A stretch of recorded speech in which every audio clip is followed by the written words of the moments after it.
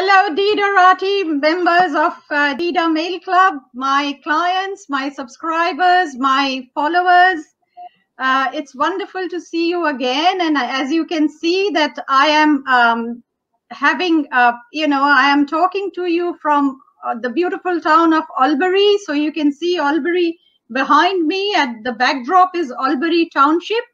But I am from Melbourne. I am in Albury now, and I'm talking to a designer who's based in Sri Lanka, and she was till recently she was in Melbourne, and she's of her ethnicity is Sri Lankan, just like myself. It's a different ethnicity, and we are in a different country. So Nipunika is a widely traveled fashion designer. She's finished her degree in costume and fashion design in Australia, but now she's gone back to Sri Lanka, the beautiful Sri Lanka. And we will be talking about, she's doing exciting things. So we'll be talking about all that she is doing right now. So Nipunika, we'll take the road less traveled by. We will not start with what you have been doing, and how did you happen to, why and how did you aspire to be a fashion designer? Were you making clothes for your Barbie dolls when you were a little kid? So this is the usual stuff. So we just move away from all of that. Suffice to say that you have very successfully completed your studies in fashion and costume design, and you've gone back to Sri Lanka. And that brings me to my first question.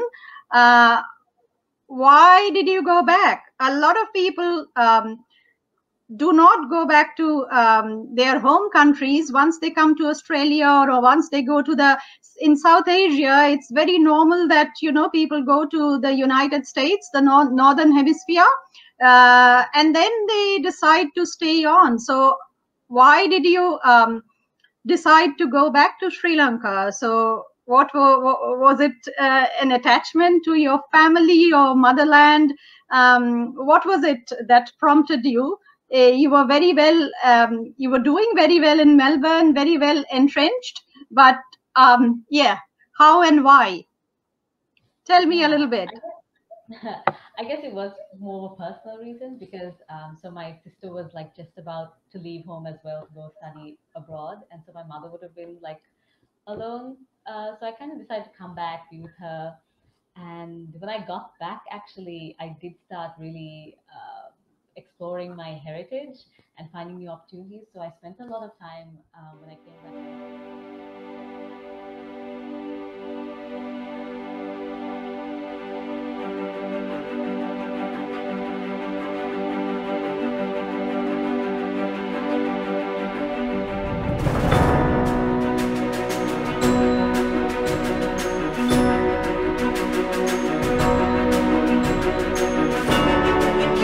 When I came back, kind of traveling, looking at like all our craft communities, I looked at handloom, batik, even like wood carving, kind of like really trying to explore and like find all the craft and all the heritage that I hadn't been able to see for for the years that I was in Melbourne.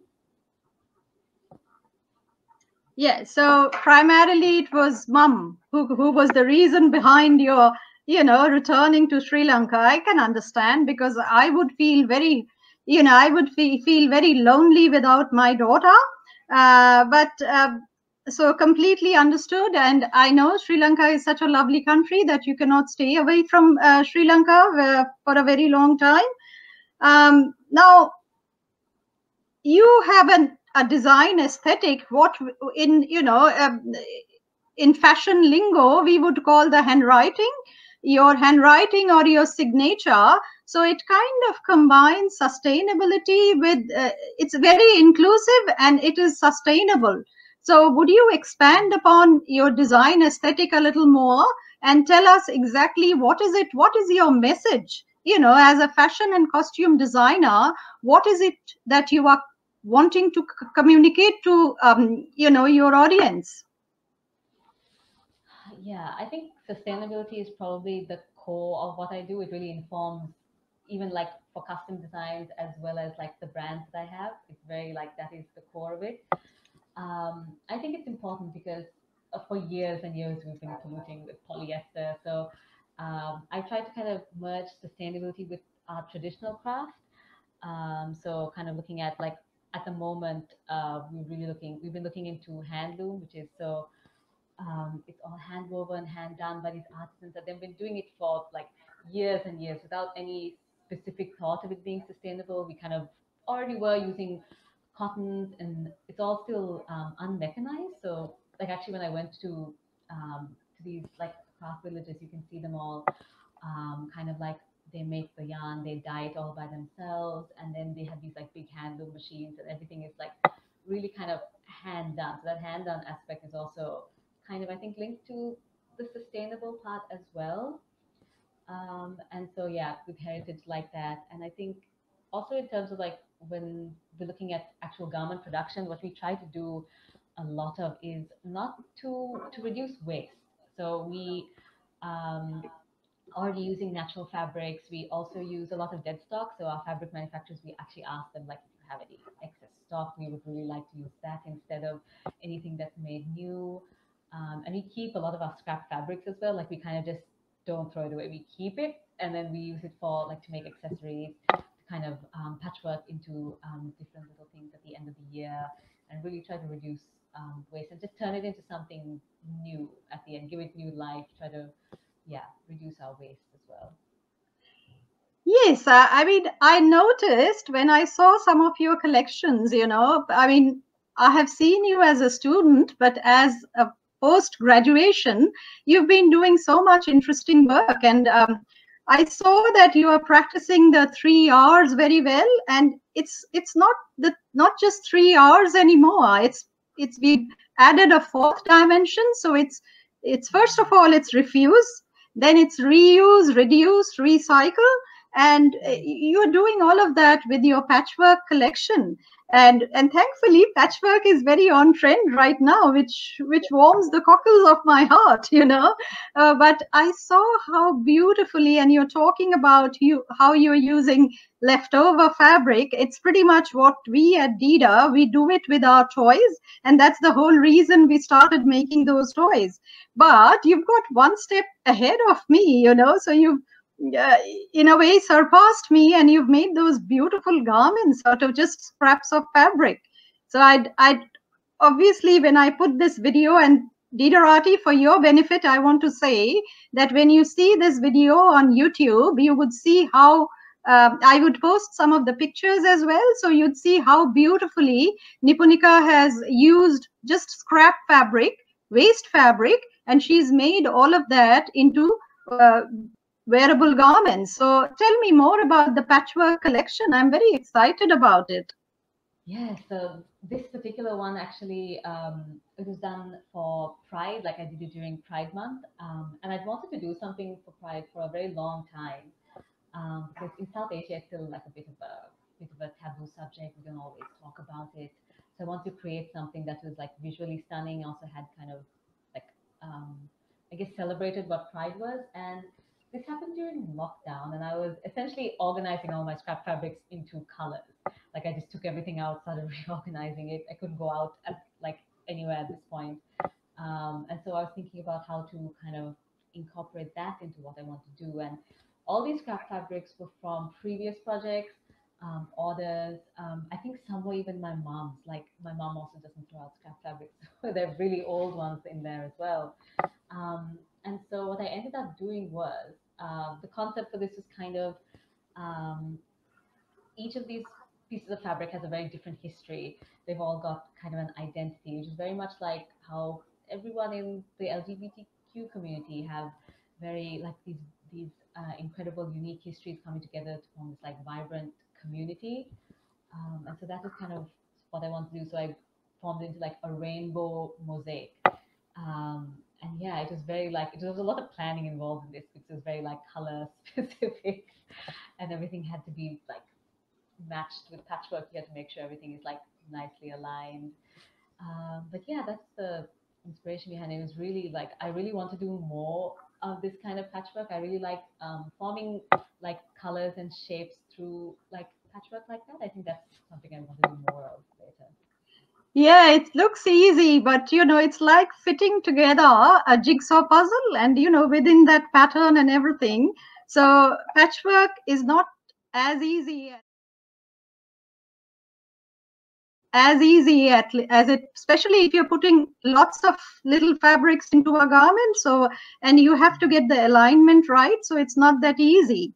So obviously you are trying to you are trying to shatter a few stereotypes, especially because I am also of South Asian origin, and I know how difficult it is to get rid of stereotypes in traditional societies. But there are a lot of good things about traditional societies as well. It's not all bad news.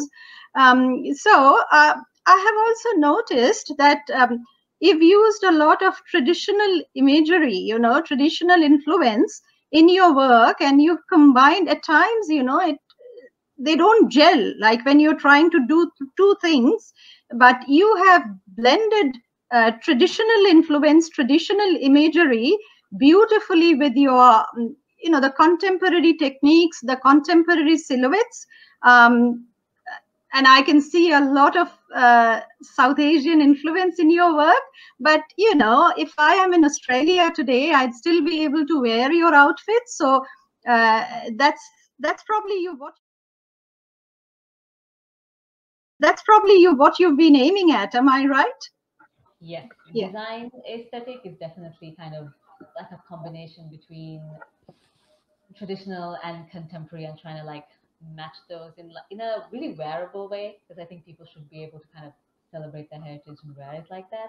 And I remember in one of your lectures very early on, you actually asked us to do like a merging of two cultures, and I think that was maybe one of the first things that kind of Thank you. like I remember, and I still remember like doing that, thinking, okay, this is actually interesting, because I think what I learned from that also was kind of I think the first step is probably understanding like your craft, understanding there has to be meaning. You have to understand your craft, where you're coming from, the traditions.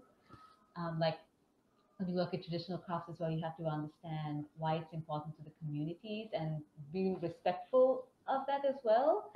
And then kind of comes like looking at silhouettes and traditional garments. And what I kind of try to do is like look at these kind of with saris, you have a lot of draping, this incredible like silhouettes that come from that. So I try to almost replicate it in more of a constructed manner, like using my very like strict design principles you learn in school, like in university, and kind of use those principles to kind of make that more wearable, that people can like put it on easily and kind of be like, okay, this is actually modern. I can actually just kind of throw this on, like I would throw on a pair of pants or something like that. Like kind of trying to make it really accessible as well. Right. But your true passion, Nipunika, and correct me if I am wrong, it's really costume design, isn't it? Like, if you were to select between costume and fashion, I have a I have a sneaky feeling that it'll be costume, isn't it? Am I Yes, right, or yes, am I not right? I think when I started uni, definitely I like wanted to do costume, and that's kind of where my heart lies in terms of like I love telling stories and like the just the visual media, film and costume and that kind of stuff. But recently, actually, after I started working, it has kind of changed, because now I Has actually it? have two brands. So like that's very important fashion, as well as like I do. There's this thing that I've kind of realized is when I do orders for clients, there's this exciting thing of you get to kind of know their personality and what they like, and kind of turn that into something like a garment, which is kind of similar how you look at characters in costume, which is how I like to think about it. But and even doing like avant-garde work for some of my Australian clients. Yep. I have like some coming up in October, so I'm really excited about that. So that kind of also lets me bring in that really exciting, the kind of strangeness of costume like into there. But I do want to do more film. I do really want to do more film and work in that, as well as in I also miss theatre. After lockdown, I haven't been able to do anything related to theatre, and in Melbourne, I got to do that, as well as there was a Western production, Mamma Mia, that came here. That was the last thing I've done for theatre, but that was also really exciting and very different kind of like atmosphere. But I don't know. I'm trying to find the balance in between doing both of them at the moment. There's still time. You can explore, you can experiment, and then you can find your, you find your direction after a while. So, and you could do both actually. You could do both as well, so long as you are doing justice to your project. So you are. I mean, I saw some of your, I think your night out collection was one of them, and I did see the Cosmic Queen, and then how you synergize human forms into an insect, the praying mantis, and I have been able to study the praying mantis because I have one which kind of he or she has adopted me. It lives in my kitchen and flutters about. And when I saw your praying mantis, and I thought, okay, this is pretty authentic, the way you synergize the three. I think there are three human forms, isn't it, that come together to form a praying mantis, which is so interesting. And that's something very surreal, which is what the what costume design and designers of today, they are going beyond. I don't know, another thing I used to tell you, I don't know, all of my students, that in fashion or costume design, you have to open your third eye. So you have to look beyond what's obvious to, let's say, any person. I mean, just a person on the road, or a person, a normal lay person. We as fashion designers, we have to see beyond. And that's what's coming through in your collection, that you are looking at things beyond what they actually do, just appear on the surface. So we are able to delve deeper into a concept, which is exciting. So that's what's required of costume designers. If you take, say, for instance, Mad Max, or some of these, you're talking about cinema films, or let's say Cirque du Soleil. So it does, you have to, unless you have that, you open your third eye, you wouldn't be able to do a thing about those projects. Nipunika, now, because you and I share a common origin, we are both from Asia, South Asia and Asia. So there's a question, and this is not my dilemma. I think it's a dilemma that's faced by all Occidental fashion designers who come from the Orient. So, I have been very often asked, so you are a fashion designer and you are of Indian origin? And I say, yes, so am I. So what do you do? Do you do Bollywood? Then I tell people I've done Bollywood. I've worked with several actors and different kind of movies, etc. But I'm pretty much mainstream now particularly. I work for a very Western audience, my wholesale clients, my retail clients. And the problem is, if I were to do Bollywood, now people would be saying that, of course, she's of Indian origin. What do you expect her to do? Like, she'll do Bollywood. So, but this is not original Samita comment. It came from Akira Isogawa, who's an Australian designer of Japanese origin. And he said, if I do kimonos, if I don't do kimonos, people will expect me to do kimonos. And if I do kimonos, they'd say, okay, Akira, after all, is Japanese. What do you expect him to do? Just kimonos. So as a South Asian and a colored fashion designer, I know I'm touching kind of a raw nerve here. But, we always, all of us, we have to smash that glass ceiling one way or another. So as a fashion designer, and you're pretty new, you still haven't probably coped with as much as we have, but have you had to smash a few glass ceilings, like, or any stereotypes that you've had you've encountered and you've had to battle with? Actually, yeah, there is always this kind of like assumption that you're gonna like do sari jackets or do like traditional wedding wear as well, that I've found.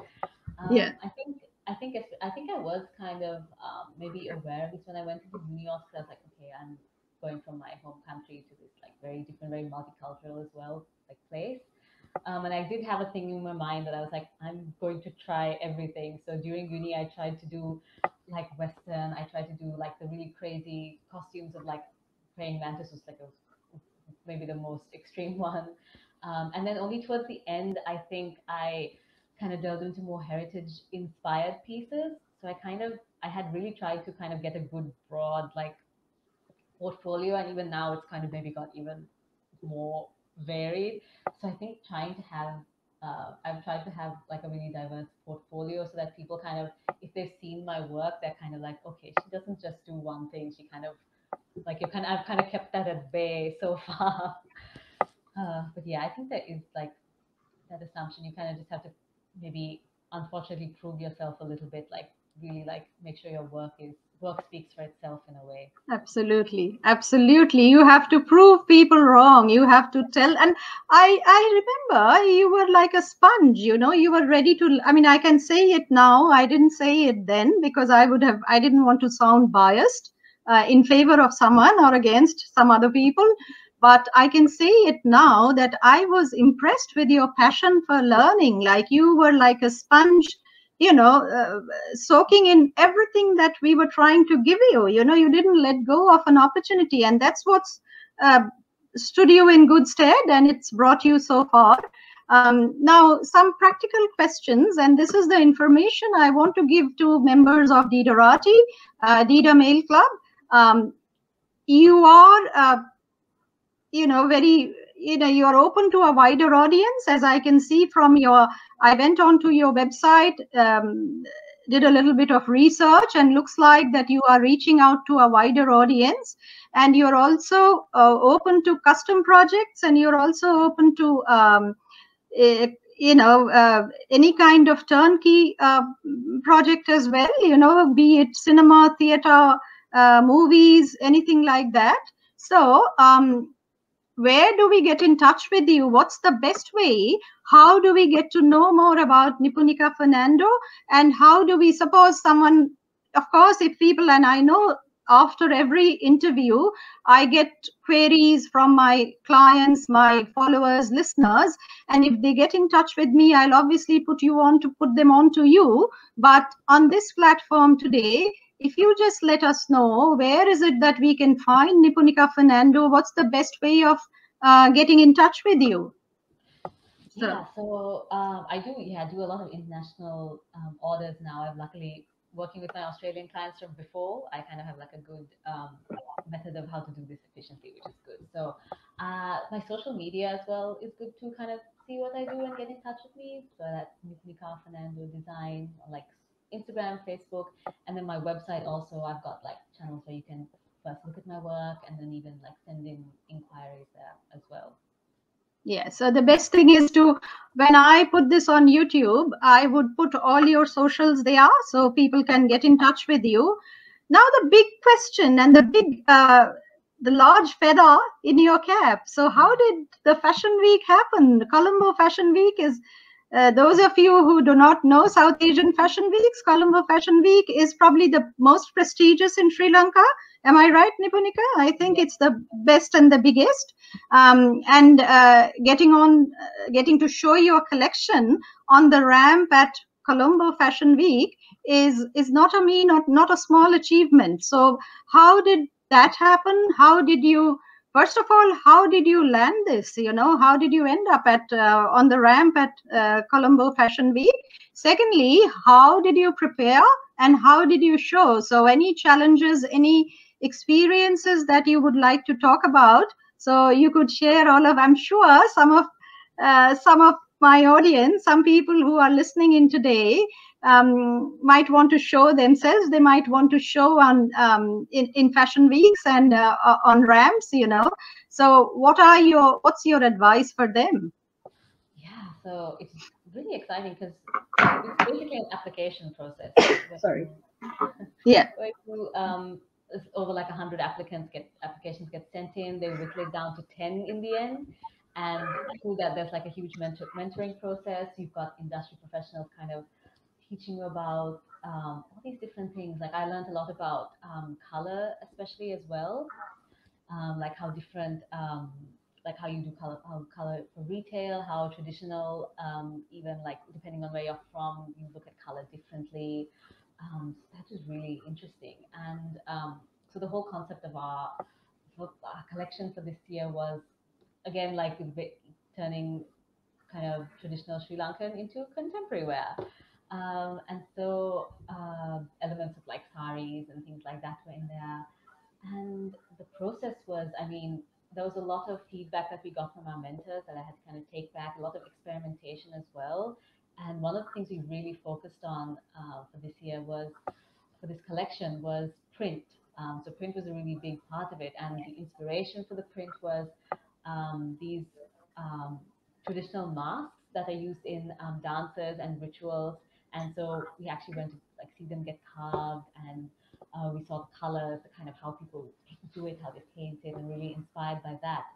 And so then was the issue of, was this, I guess, the kind of learning how to put it onto the fabric as well as possible, because we're using natural fabrics again, because there's very heavy sustainability Yeah. kind of aspect even of CFW. They really push that like sustainable fashion thing, so which is good because that's like the core of this collection as well.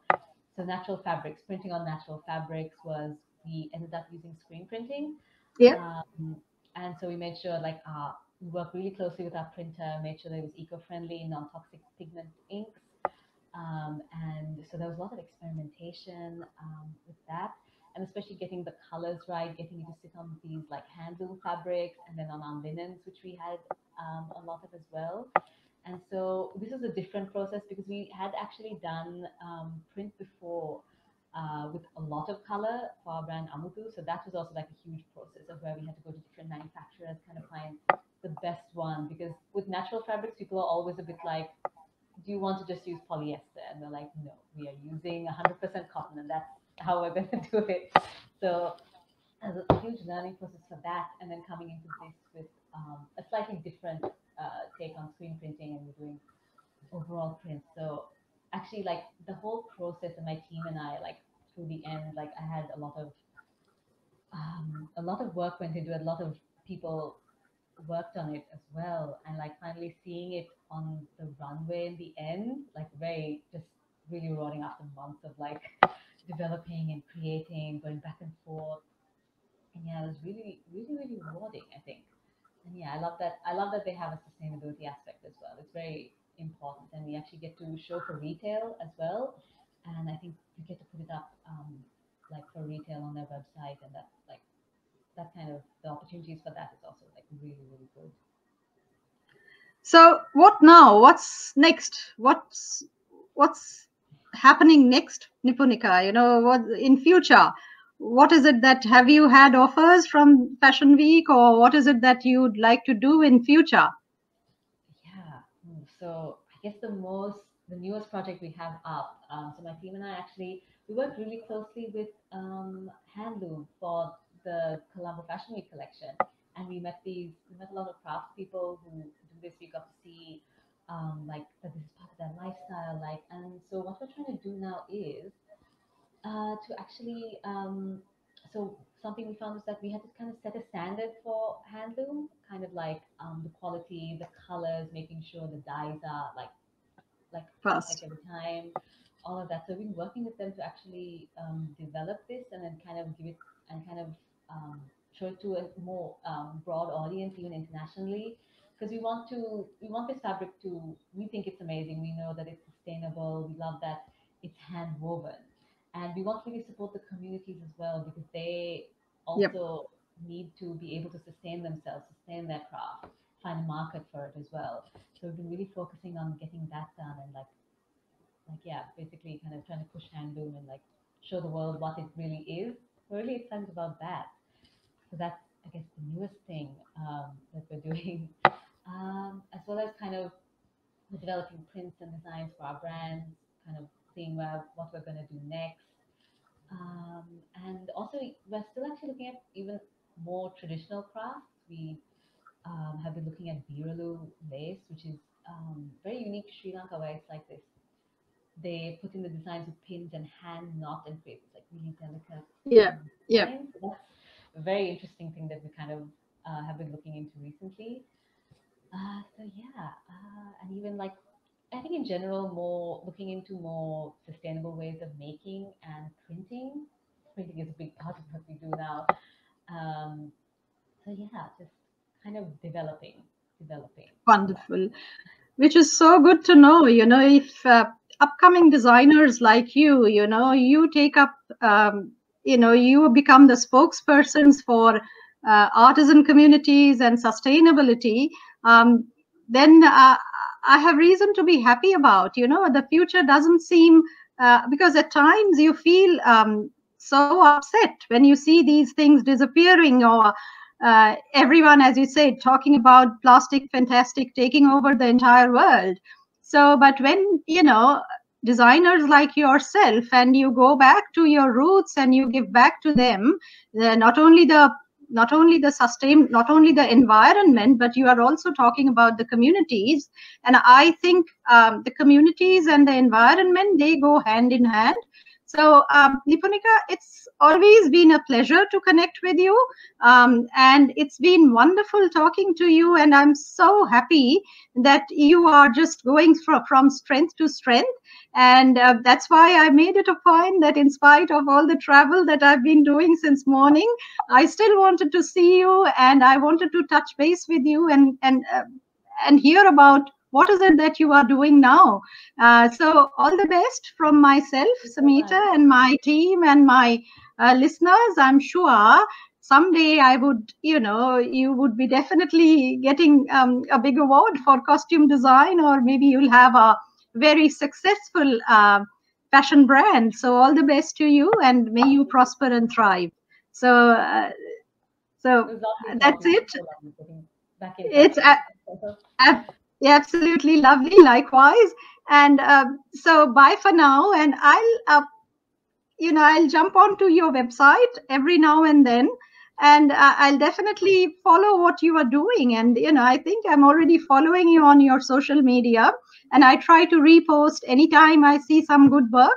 So I'll keep doing that. And all the best, Nipunika. Thank you so May much. you prosper. Thank you. All right. Bye. Bye.